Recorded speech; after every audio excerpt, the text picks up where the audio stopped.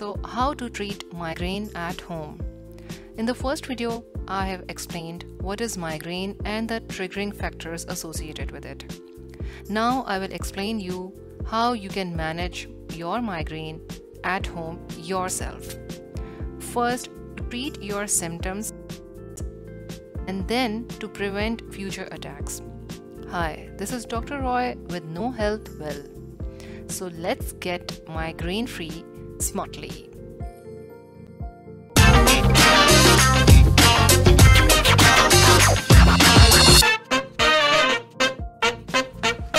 So there are over-the-counter medications available.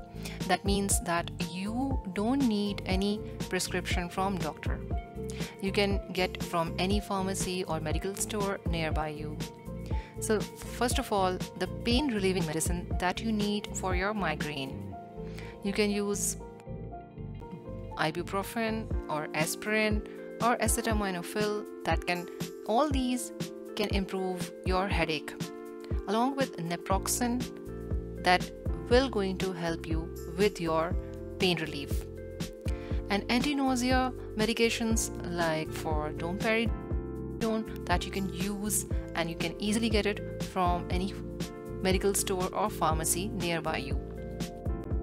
The only thing that you need to keep in your mind while using these medicines is if you are taking these medicines for a long period, then these medicines can lead to ulcer or gastrointestinal bleeding. So you need to keep this in mind, that using the same medications for your pain relief is not a good idea.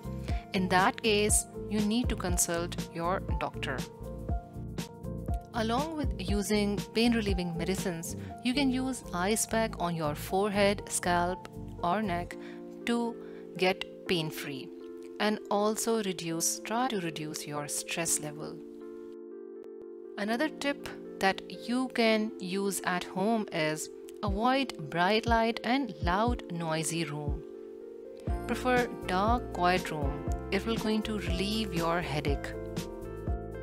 So after treating your migraine at home, you definitely want to prevent it in future. So for that, avoid all the triggering factors that I mentioned in part 1 of migraine. And you can make a notebook to note what is triggering your migraine. That will definitely help you in preventing your future migraine attacks. Just to repeat the triggering factors that I have already mentioned in part 1 of migraine: foods like coffee, cheese, chocolate, wine, alcohol, and avoid a smell that triggers migraine, or high altitude, bright light, lack of sleep, stress. These are all the factors that you should be avoiding because they are the causing factors for migraine.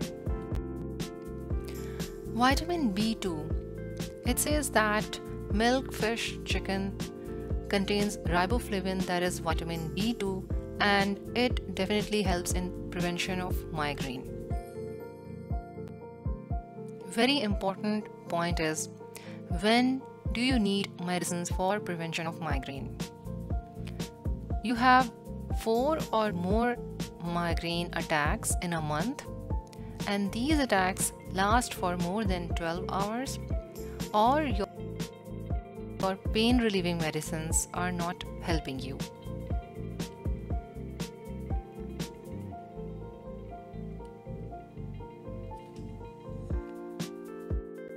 So it's very important that you take your headache seriously and avoid triggering factors and take necessary medicines so you can keep up with your daily activities. This is Dr. Roy signing off from No Health Well. Subscribe and click the bell so to know your health well, and let's get healthy smartly.